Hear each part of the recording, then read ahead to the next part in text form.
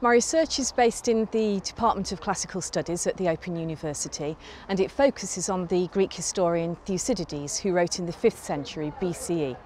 He wrote about the history of the Peloponnesian War between the Athenians and the Spartans and their allies, and my research focuses on the sensory experience that he depicts in his work.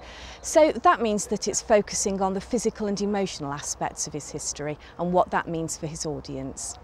I'm at the halfway point through my research, so I've spent a lot of time analysing Thucydides' text, building a database on that, using digital mapping tools like Recogito to analyse my data, and having been through the scope of all of my research in detail through analysis, I'm now looking to scope out a plan for the second half to start to write my thesis.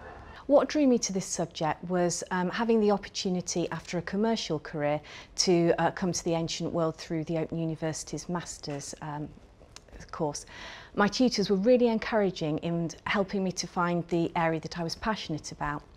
I had a bit of a light bulb moment with Thucydides when I was reading his account of the debate at Athens about whether they're going to go and attack Sicily or not.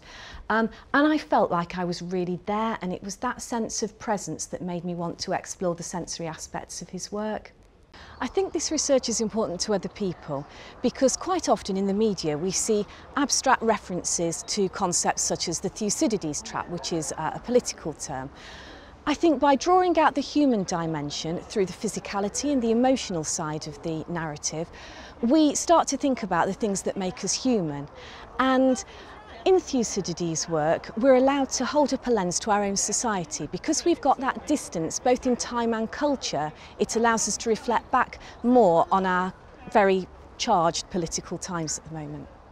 What I'm most excited about in my research is the work that I've done on looking at how sensory theories from archaeology can be applied to a literary text.